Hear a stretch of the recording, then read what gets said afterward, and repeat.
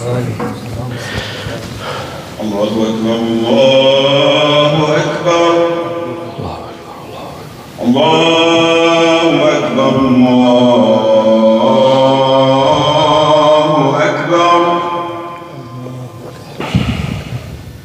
أشهد أن لا إله إلا الله.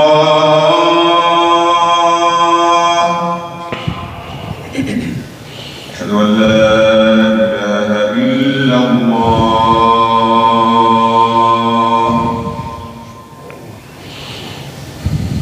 أشهد أن محمدًا رسول الله.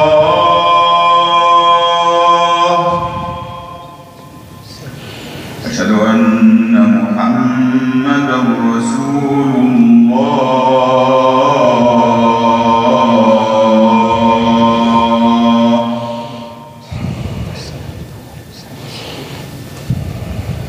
حي على الصلاة.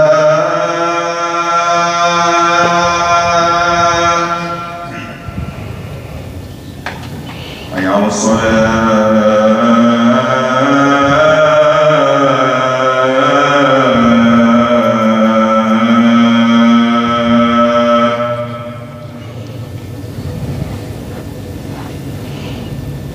حي على الفلاح.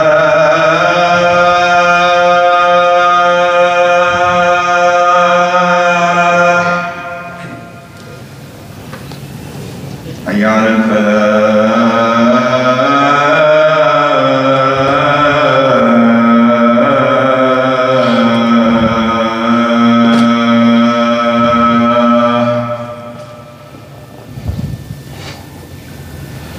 الله أكبر الله أكبر. لا إله إلا الله.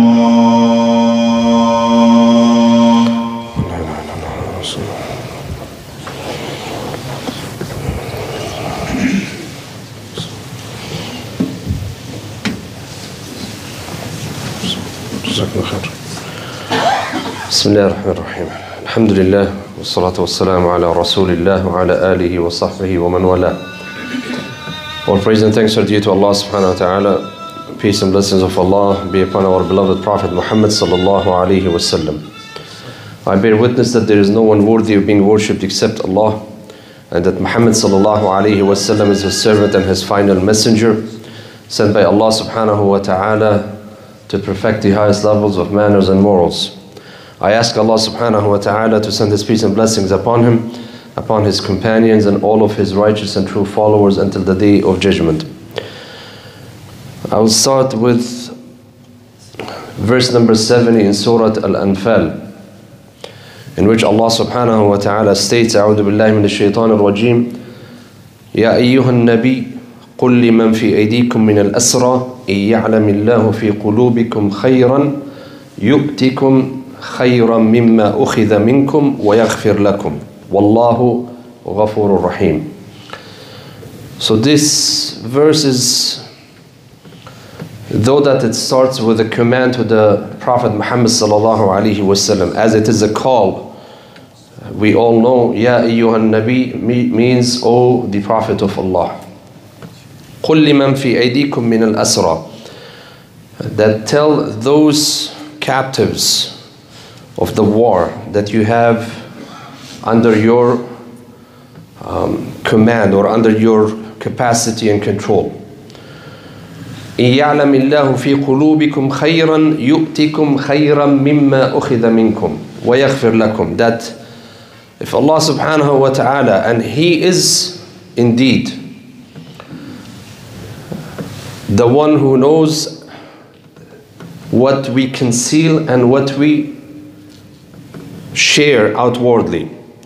And look into this verse carefully, that Allah subhanahu wa ta'ala did not leave the matter in the hand of the Prophet Muhammad sallallahu alaihi wasallam.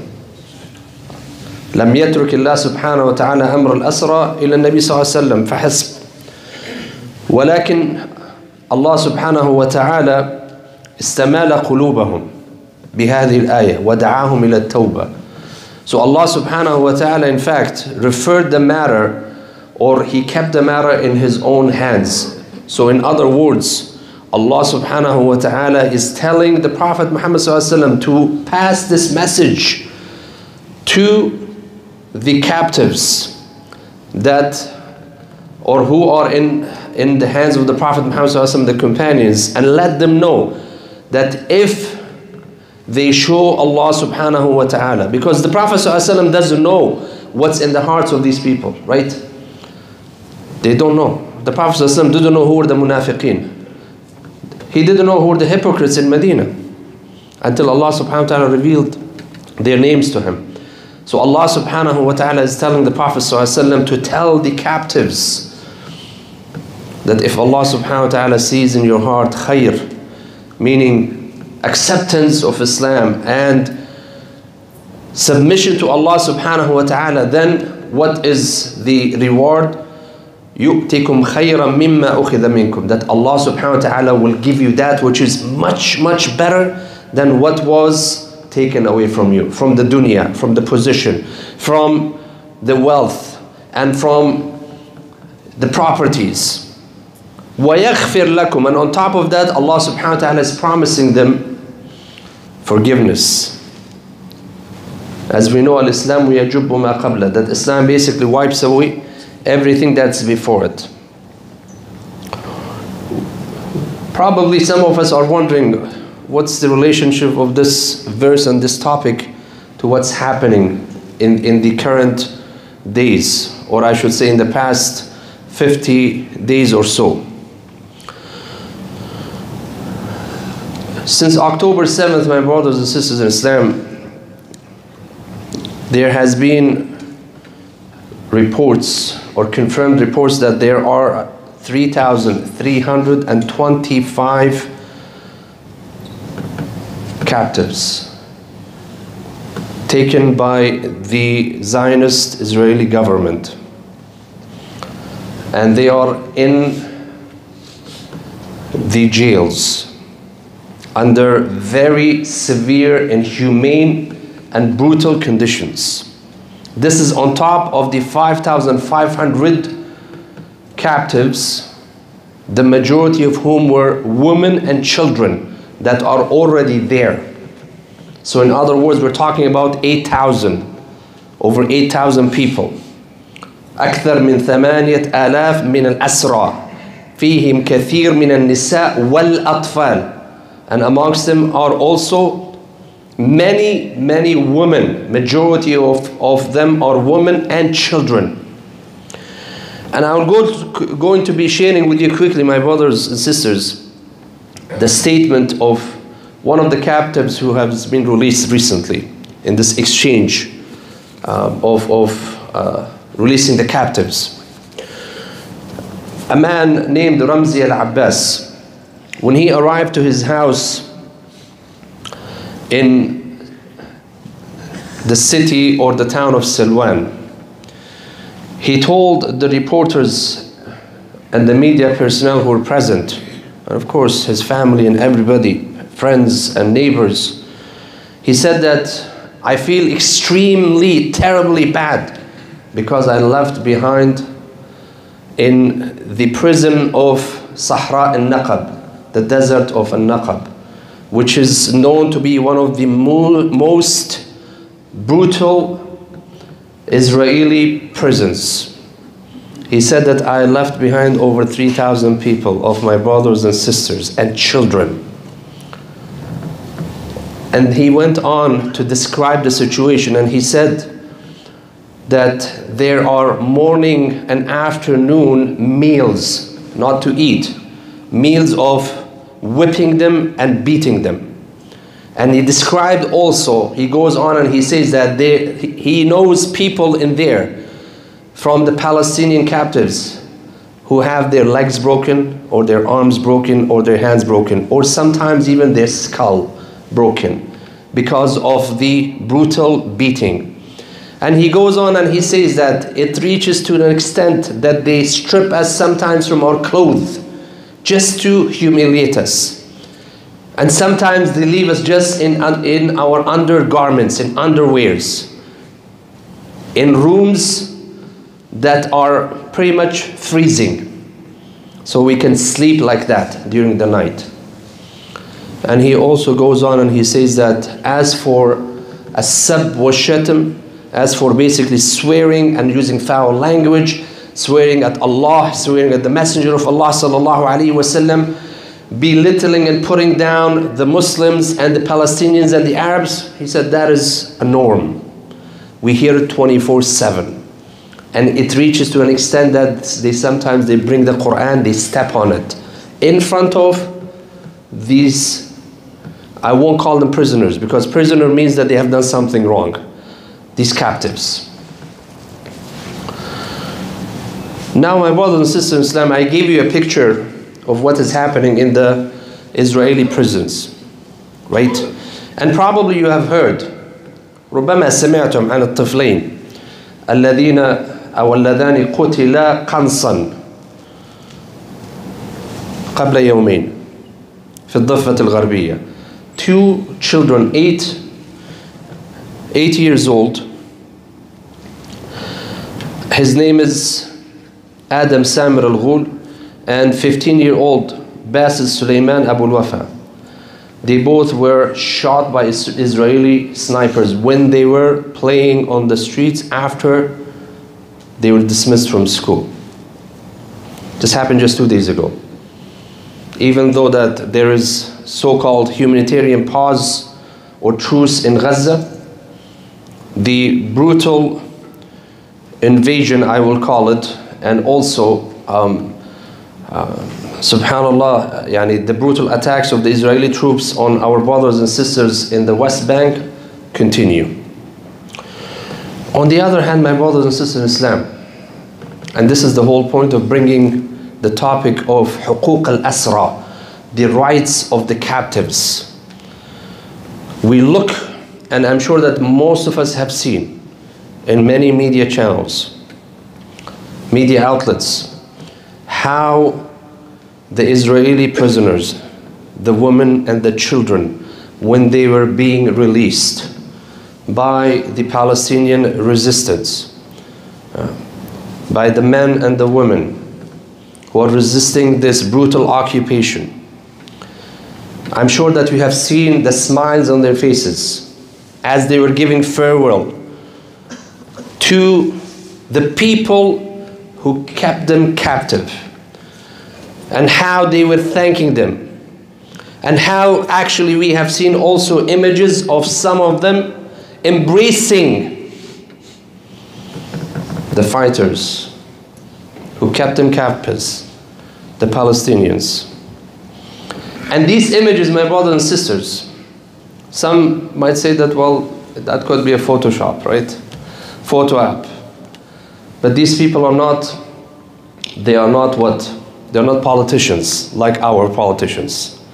They are not going around to basically beautify their image. Because you actually cannot win the heart of people unless and until, and we're not talking about 1 day or 2 days, we're talking about over 50 days.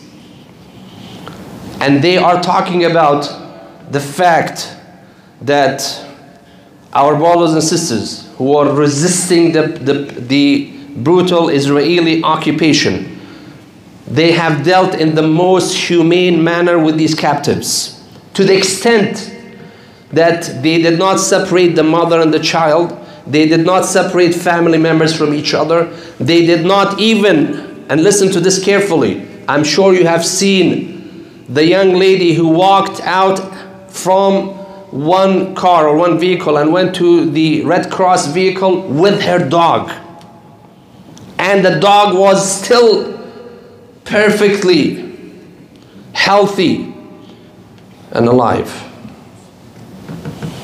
So some would wonder, where are they bringing this from? Why are they so kind? Why are they treating the captives so gently and so kindly? Where are they? Is this some sort of a political move, or what is it exactly? Where is it stemming out from? من أين لهم هذا؟ الجواب إخواني وأخواتي في الله هذا ما علمنا رسول الله صلى الله عليه وسلم. This is what Muhammad sallallahu alayhi wasallam taught his companions, his sahaba, his followers, those who follow the tradition and the sunnah of the Prophet Muhammad sallallahu alayhi wasallam. هذا هو ديدنهم.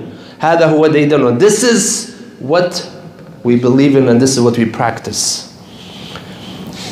There are so many stories that I can share with you, my brothers and sisters in Islam, but I will share with you the beautiful story of Thumama ibn Athal al-Hanafi, Malik al-Yamama. Thumama ibn Athal, he was known to be the king of Yamama. Yamama is the central area of the Arabic Peninsula. In the 6th year of the Hijrah, and I will be quick in this, the Prophet Muhammad ﷺ, when the truce of Hudaybiyah was basically struck between the Prophet ﷺ and the companions, between Muslims and the Mushrikeen of Quraysh, after they got beaten in 3 battles, Badr, Uhud and Khandaq. They thought, the Mushrikeen thought that this is a good idea to enter a truce, and they did. So Muhammad ﷺ seized the opportunity and he wrote to many kings and emperors, and amongst them was ثمامة ابن أثال. كتب إليه النبي صلى الله عليه وسلم فلم يكترث. So this man, Thumama, the king of Yamama, he did not care what the Prophet ﷺ wrote to him, inviting him and his people to Islam. In fact, he did the opposite. He actually sought every opportunity to kill some of the companions of the Prophet ﷺ, and so did he. And he actually even tried, he attempted to make a plot to kill the Prophet Muhammad ﷺ. Why? Because of the propaganda of the Quraysh media. Because of how much he heard about the Prophet ﷺ and how they described him as a liar, as a magician, as a man who's breaking families and so on and so forth. And then subhanAllah, one day he decided to go do Umrah. Not according to the sunnah of the Prophet ﷺ, but he decided to do Umrah according to what? According to the days of Jahiliyyah. And he wanted to slaughter sheep and camels for their idols. And when he was near Mecca, there was a Sariya, an expedition of the Prophet ﷺ's companions. They saw the man and they took him captive and they brought him to Medina, and they don't know who he is. لا يعرفون من هو لا يعرفون من هو ثمامة. So they brought him and they tied him to one of the pillars of the mosque of the Prophet sallallahu alaihi wasallam. And then when the Prophet sallallahu alaihi wasallam came out in the morning and he saw him from far, he looked at the companion and he said, أتعرفون من أسرتم?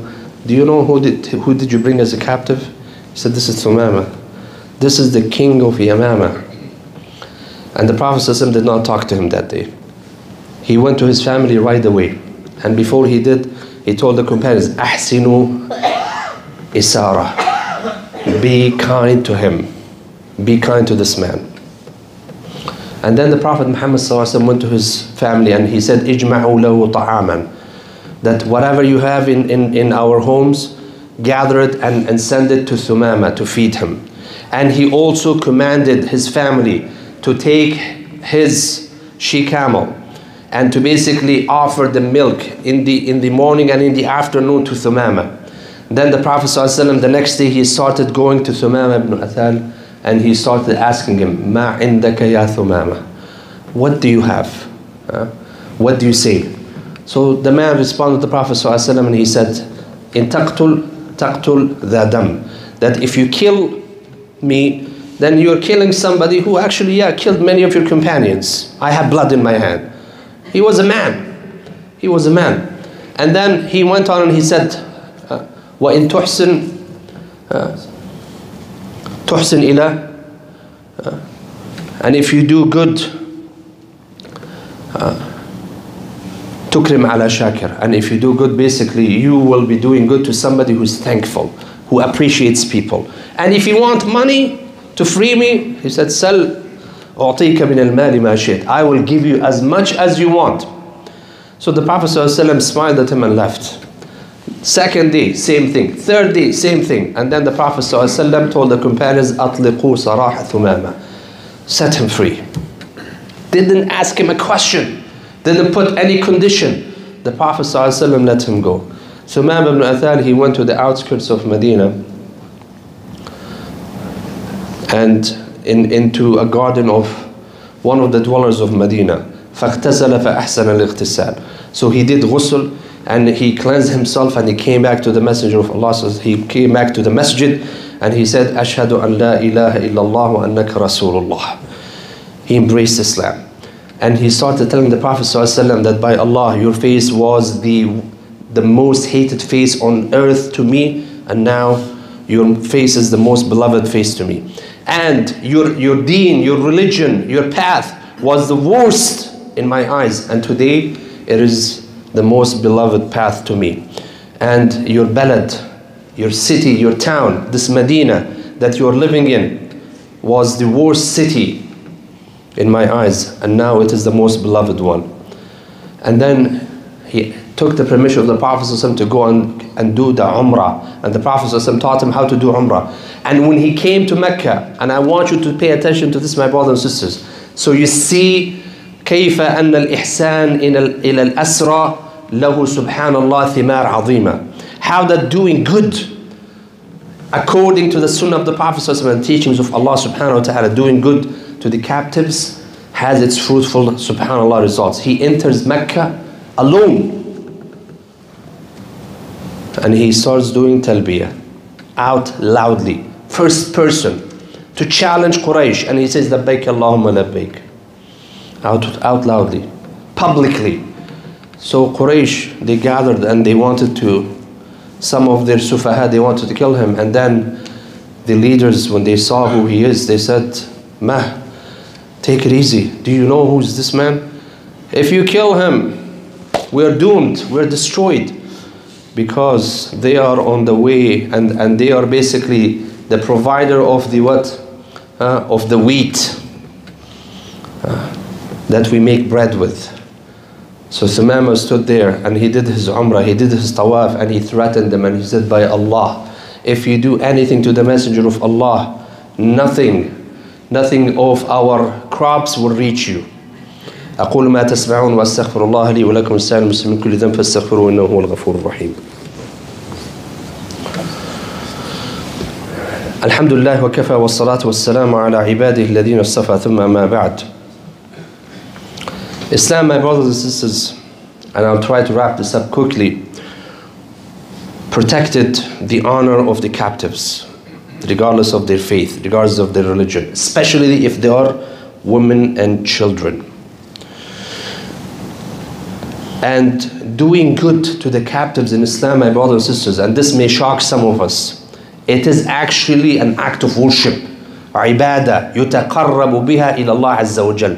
قال الله سبحانه وتعالى في سورة الإنسان الآية 8 ويطعمون الطعام على حبه مسكينا ويتيما وأسيرا إنما نطعمكم لوجه الله لا نريد منكم جزاء ولا شكورا.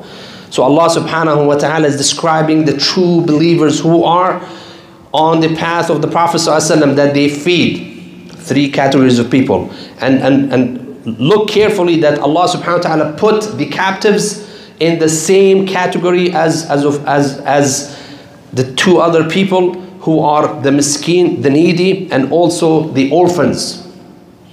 And he goes on and he says, ala hubbihi, that the companions of the Prophet ﷺ actually did this, subhanallah. طبقوا هذه الآية بحذافيرها. قال ابن كثير قال ابن عباس كان أسراهم يومئذ مشركين. ويشهد على هذا أن الرسول صلى الله عليه وسلم أمر أصحابه يوم بدر أن يكرموا الأسارى فكانوا يقدمونهم على أنفسهم في الطعام. This is where our brothers and sisters in Palestine are learning it from. This is where it came from.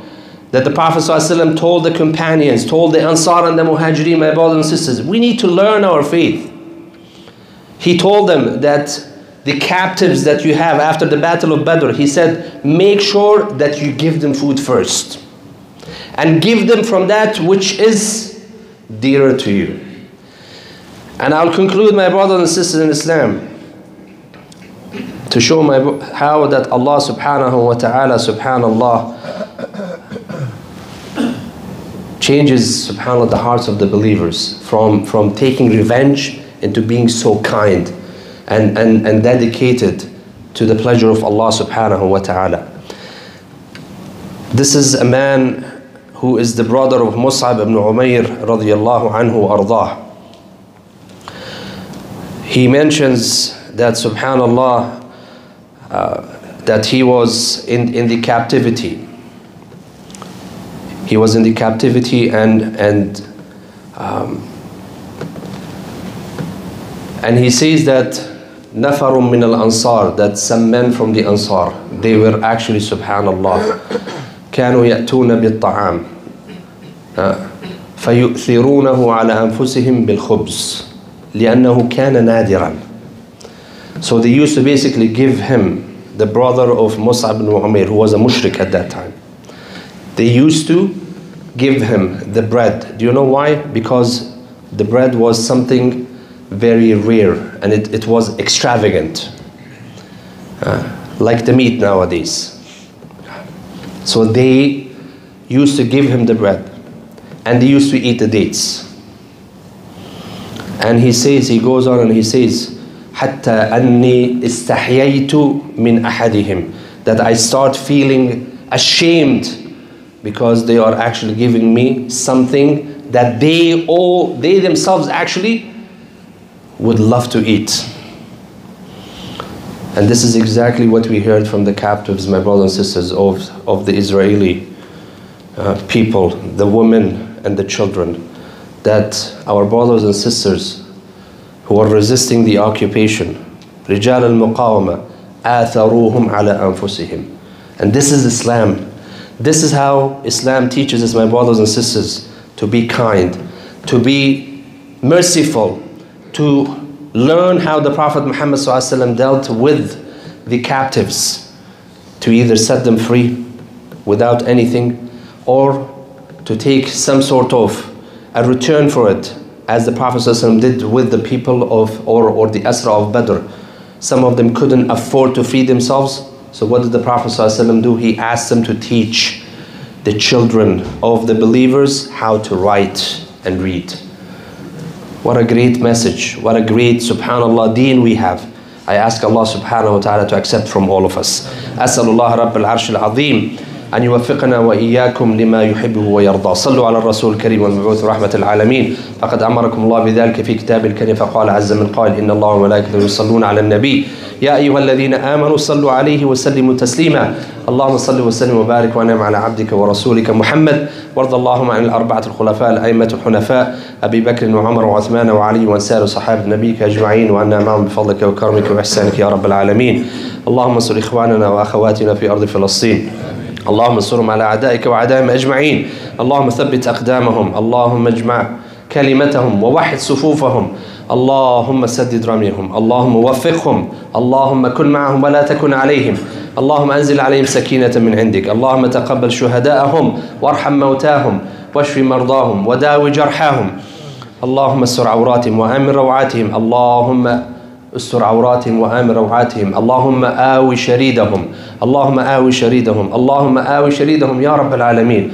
اللهم عليك بالظالمين. اللهم أهلك الظالمين بالظالمين وأخرجنا وإخواننا وأخواتنا في فلسطين وفي كل بقاع الأرض من بينهم سالمين غانمين يا رب العالمين. عباد الله إن الله يأمر بالعدل والإحسان وإيتاء ذي القربى وينهى عن الفحشاء والمنكر والبغي يعظكم لعلكم تذكرون وقوموا إلى صلاتكم.